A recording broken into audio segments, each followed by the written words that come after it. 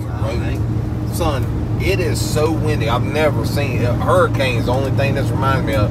But look at all these fans they got turned on. Just everywhere you look, these big fans. They need to turn them off. You ain't lying.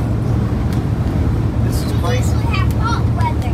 Yeah. In Mississippi we do. This is crazy. Look at all of them. Look at it blowing the dust across the road. I thought they were farmers. I don't know who to call, but they need to cut them off.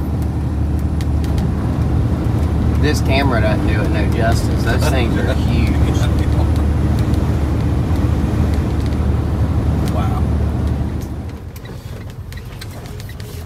Deer Creek. Yes. I love One of, if not, my favorite places. It is the finest facility up here. Well, we are never going back to one racetrack. Oh my gosh. No, we gotta go back next year. No, I'm talking about Bristol. Chase, that sign. Oh, Bristol, yeah. Yeah, Bristol. That's our only. Alright. Morning, everybody. It is, actually, I don't know. It's Saturday. Here's Ruby. We were at Deer Creek Speedway. Had a super solid night last night. I don't know whether we finished. Y'all doing a fine job. Keep it up. I don't know if we finished 10th or 12th, but either way, I'm super happy with it. 12th, 10th, same difference for me. We made the A main, and right, we finished in A main, which is a really big accomplishment. But now we got to write our notes down and go from there. Pick up where we left off. So we're gonna change the oil in this thing. We're all ready to go again tonight, so y'all stay tuned.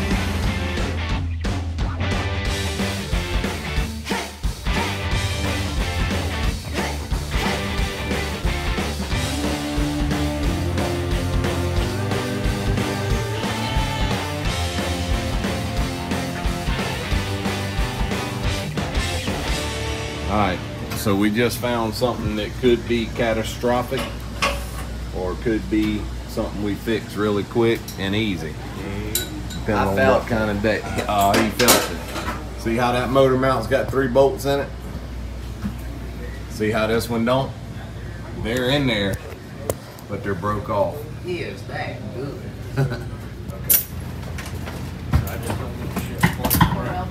And I got us 3 nuts, just in case. Okay, thank you. They got Alright, so we need something to put this on. Give me that little ladder, Chase, because my ground won't reach what I gotta reach. Thank you.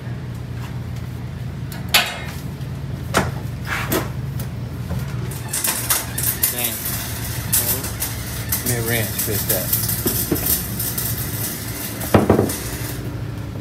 Happy birthday to you. Happy birthday to you. Happy birthday, Uncle Ted. Happy birthday to you. Glad to have you here. I know Deer Creek's a place you like racing. It is, I love this place. You had a good run last night. It looked kind of touch and go whether you're going to run through the bead, but you did. Made it in and made the most of your effort. Yes. Tell us about last night. Well, you know, we struggled early. We actually had too much driving. That's the thing that I've never actually had the issue of. I've always been too free, and we wound up too tractioned up. So we were trying to take drive out of the car, and then we found we took too much out, and we were struggling there. So we put it back in for the B, and it came to life. It was a rocket. We were still kind of too tight, but we managed to make it in, and that was that. And the A main was a good time for sure. Racing. I did a little bit of everything. I played baseball, football, ran cross country. I played just about any sport you can imagine, and I'm not gonna say that I was bad, but I wasn't talented in that. What was school like for you when you raced? So we have in my hometown, we have a kid that just graduated high school racing modifieds, and it's Dylan McCowan. Has really come along well. He's your age. He's, I guess, 1 year behind you in school. And he was kind of like that. Is kind of like that. He really wanted to race. But he went to school all those years, like I'm sure you did, and he had a race car even before he could drive, like you said. Were you able to get any of your friends out to the races, and what did they think about what you did? I took a lot of them out to racing. Early on in my career, like when I was really young, I didn't really tell a whole lot of people that I raced or did it, just because there were so many people that were like, oh, is that like NASCAR? Is that this? You know, people didn't really comprehend it, but the people that I took racing with me really enjoyed it. And they actually, some of them have became racers. Some of them are my competitors now back at home. All right, so it is a little windy out. This is like, we call this hurricane weather. This is hurricane weather. And they act like this is normal. They're all just like cool with it. Like I'm looking around like what's going on, and it's just normal here. But we are in It's actually hot. Spring Valley, Minnesota. Yep. Selling some shirts, doing pretty good. I don't know. Thank you to the fans. So, and this place filling up, man. I'm gonna walk up here and check it out.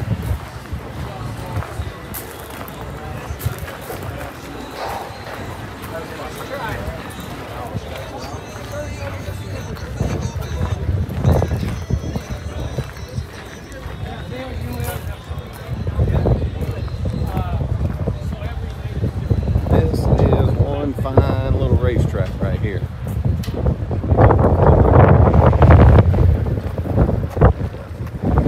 Like I said, you can see the flags out there. It is extremely windy. I'm sure it's making a lot of noise right here. I'm sure some of y'all will complain about that, but I can't really help it. What you think, Ruben?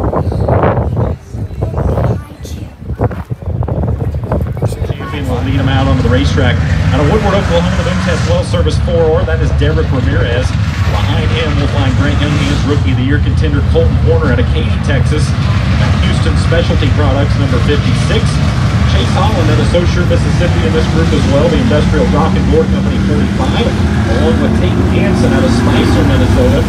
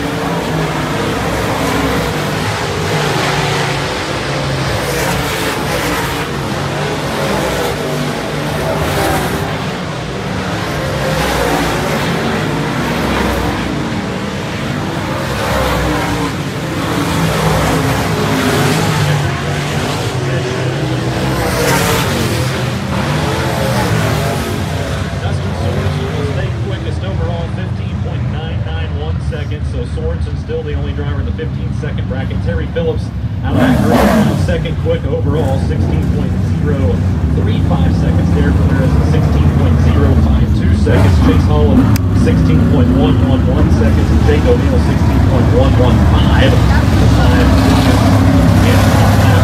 For those recent group, Dustin Sorensen, Kylo Wolf in this group as well out of Fayetteville, Arkansas, in the Army Contractors 4W, along with Kylie Kath behind the wheel of the Kath overhead door, number 83.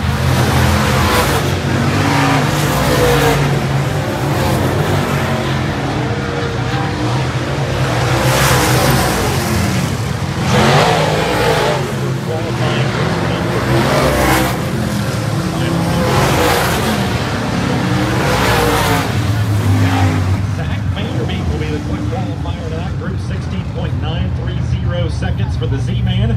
Terry Phillips second quick at 17.108 seconds. Tyler Wolf 17.150 seconds, and Trip Gaylord. So it's wanting to carry the nose to the right going in, and then once I get it rotated, I have no drive.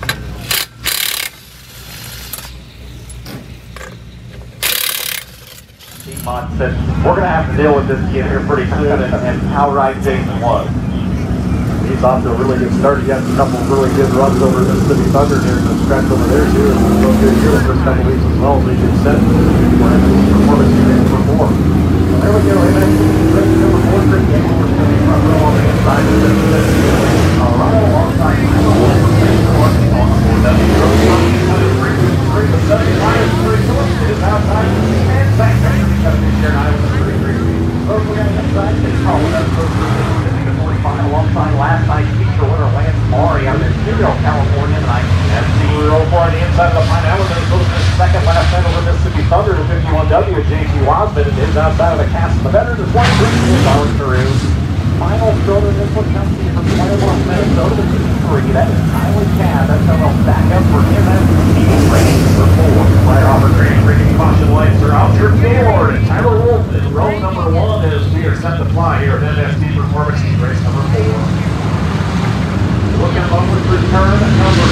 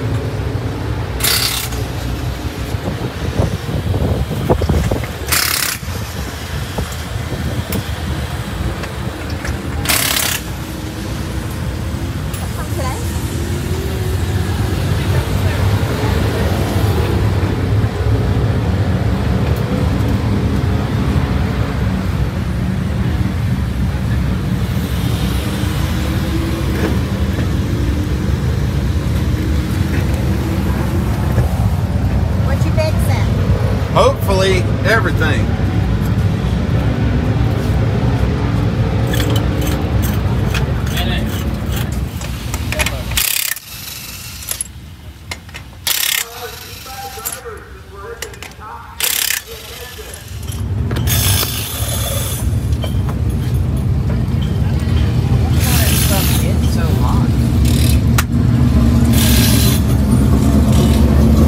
So I'm in the third B?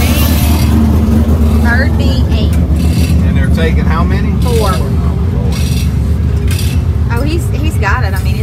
the hot dogs in my beat? You got Vanderbeek, Lance Maury, and Jason Hughes. Who's in between us? They're not all together. Who's the top 8 in front of me? Probably ahead of you. I didn't know any of. He's ahead of Hughes. Vanderbeek's the only one in front of him, and Maury is like close to Beside us or me. Yeah. something, Yeah, bump tighten. Tighten. Get us a wrench. We'll just tighten it up. So what gear did we put in? 782. Okay. Is that gonna put us in the front? Absolutely. Okay. Did you put the drive back in the car? Harbor Freight Tools. Did you? Yeah, we did. Okay. And Danny, what are you contributing? My presence.